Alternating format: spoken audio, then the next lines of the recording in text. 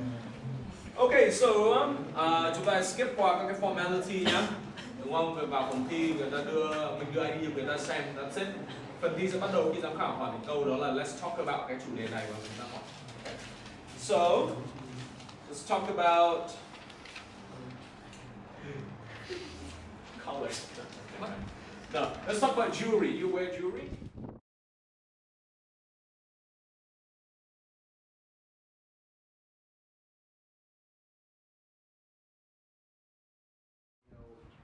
Timepieces or stones or necklaces or diamonds, things like that. But I think I would set that as my life goal to try to comfortably afford those sort of luxury products maybe in the next 10 years. Okay. Why do Vietnamese people buy really expensive jewelry? I think you would get a great understanding of that if you look back into the economic background of Vietnamese people. I mean, most of our people in our country, we come from the medium class, the working class.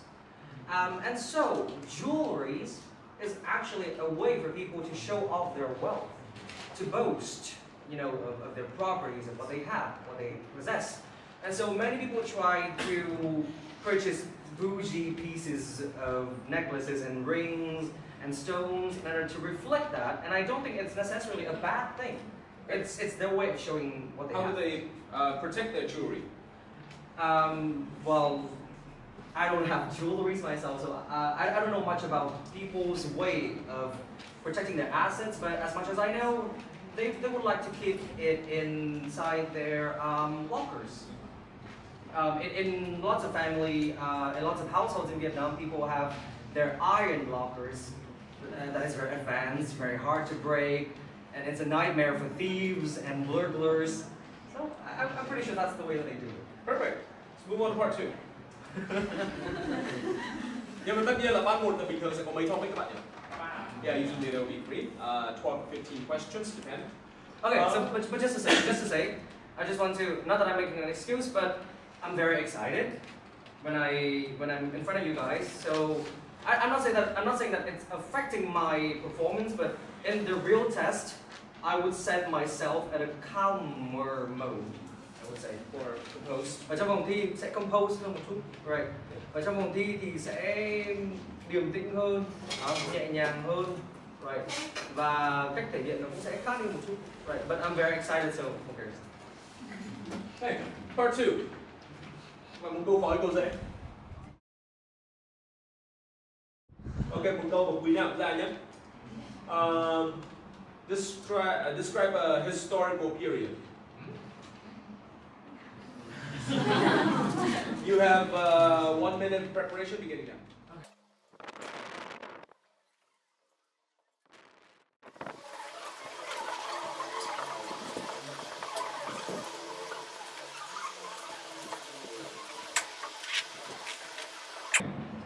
Time's up. Please begin speaking now. Remember, you have 2 minutes, so don't worry if I stop you. I just want to say, when you play long nhá bên kia, it's like watching an artist at work. I suck at drawing. Want to start? All right. First of all, it's a bit embarrassing to admit this, but I'm not much of a history enthusiast. I'm trying to develop my viewpoints on different periods of times in the history of the world as well as in Vietnam. And recently, I've been looking into the French colonial era, which is a period that lasted for almost a century. I believe it began in 1858 and came to an end by 1954 with the Geneva Agreement, which explicitly stated that the French colonization had to retreat from the Indochina region, which consists of 3 countries, Vietnam, Laos, and Cambodia.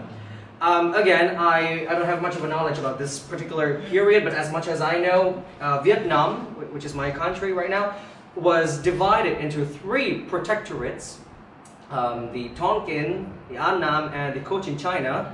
And the people were placed under lots of brutal policies, especially regarding taxation. Farmers and workers had to pay lots of taxes to the Vietnamese government and as well to the French colonial government. And I can tell that we suffered from lots of political hardship as well as economic difficulties at that point. Anyway, there is one particular aspect of this period which I'm sort of interested in, and that is the cultural impact by the French government, since I'm a major in cultural studies. And what I know for sure is that the French people left a great impact on our cuisine, on our daily dishes. And one of them, which you might not think about, is pho, which is one of the most signature noodle soups in Vietnam. There are still many arguments. Time's up. Yes.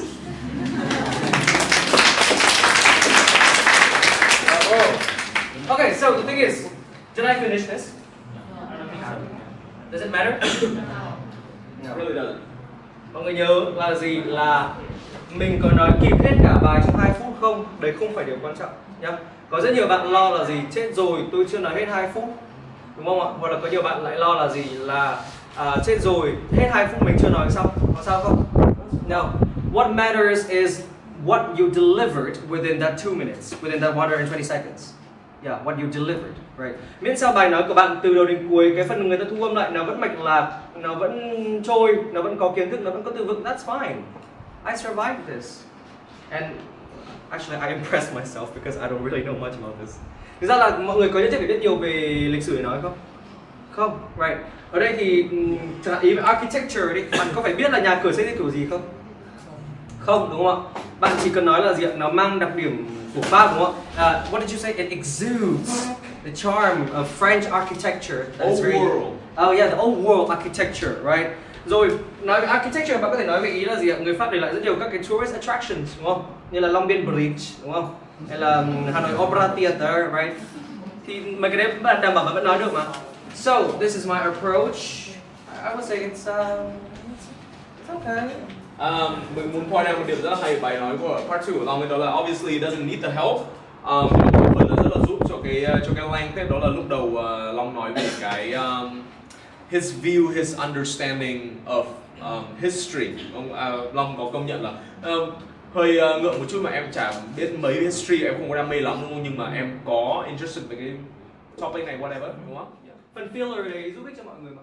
Oh yeah, very natural. Nhưng mà tất nhiên cái này gọi là gì? It's a bit of an advanced filler, right? Ở phần đầu này thì thầy sẽ thường ấy có một cách dẫn vào rất hay ấy, là bạn nói với bản thân. You talk about yourself and then you lead in, right?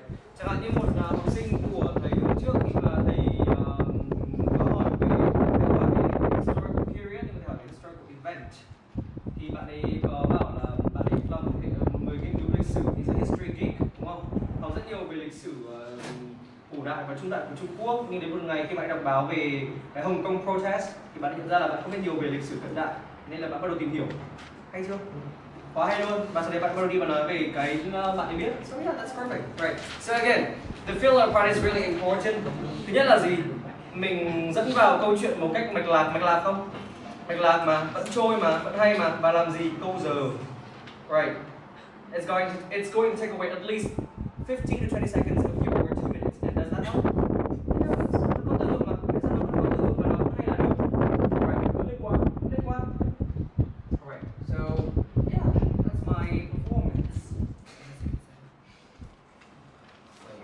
Part 3? Yeah, let's go to part 3. So should I erase this? Yeah, that's fine, Jim. Leave it there. It's a nice prop. I haven't prepared any topics for you, but let's see if I have anything in mind. History. History. Oh, wow. Trong phòng thi rõ ràng là part 2, part 3 là liên quan đến nhau đúng không? Khi mình nghe part 2 hỏi cái gì là mình biết ngay. Part 3 mình sẽ nhận được câu hỏi gì. Ví dụ như khi mà mình nhận được một cái topic kiểu như là miêu tả một sự kiện một cái gì nhỉ, lúc nãy Long nói là một hiện tượng vật lý đúng không? Yeah. Part 2 maybe có thể khó nhưng part 3 có thể là dễ hơn, bởi người ta hỏi về kiểu những cái gì chung kiểu môi trường. Đấy. Yeah. Nhưng mà khi mà mình nhận được một topic kiểu miêu tả một lần mà mọi người cười thì maybe cái situation đấy nó dễ, nhưng mà khi mà part 3 người ta hỏi về nụ cười ấy, lúc đấy bắt đầu thốn. Yeah, right. Nhưng mà đôi khi cũng có những trường hợp mà cái phần 2 mà không liên quan đâu nhé. Một học sinh của thầy vừa dính đạn vào tháng vừa rồi, phần 2 hỏi về một môn thể thao bạn yêu thích. Phần 3 hỏi về giao thông đường bộ và đường thủy. Right. Có bé này hơi đen, nó không xem ngày trước khi thi. Check the link vạn sự, okay? Think about that. Alright, so in the final part of the IELTS speaking examination, I'm going to ask you a series of questions about history. Okay, so in general, do young people in Vietnam have a keen interest in historical subjects? Obviously, từ căn lời tí nhá. Khi giám khảo đã dùng cái từ keen interest trong cái câu trả lời của Long ấy, mình biết là yeah, I did pretty well in part 2, right? Đúng không? Yeah. Anyway, what's the question again? Do young people in your country have a keen interest in historical subjects? I gotta say, unfortunately not. The majority of young people in Vietnam do not take an interest in history. And I think it boils down to a couple of reasons. I think historical education at school, it's quite mundane, it's really repetitive. I don't think teachers do a good job of conveying the events as well as its importance and more importantly the relevance to the daily happenings of our modern life and how past historical events have shaped the world that we are living in today. And I think, yeah, schools don't really do a good job of that. And I think the second thing, it's also has to do with the youth's media diet. I think most of the things that we consume today, the information that we listen to or we watch, very little of history is woven into that. So we're more interested in the pop culture and things like, you know, an important historical figure do not necessarily entice us. All right. And so you mentioned the fact that schools are not doing a good job at, you know, educating young people with history. And so what suggestions could you bring to improve historical education in Vietnam? I don't purport to be an esteemed educator, but I have a few suggestions of my own because I was once in their shoes. I was a student at school who dozed off during history lessons, so there are a couple of things I could suggest. One of the things that could really revitalize the way history is taught in school is the use or lack thereof of visual means. What I mean is videos and maybe movies and documentaries. But of course, documentaries can come off as boring sometimes, so they really have to be produced in a certain way that is appealing and palatable to the youth. Maybe more graphics, maybe they have to, you know, hire a good-looking cast, you know, people their age. I think Game of Thrones is an excellent example to follow, although it's not a historical movie per se. Another thing I think teachers in particular can do is to show how, like I was saying, historical events relate to the current you know, events in today's world, how they shape the norms that we are currently observing and adhering to in modern society.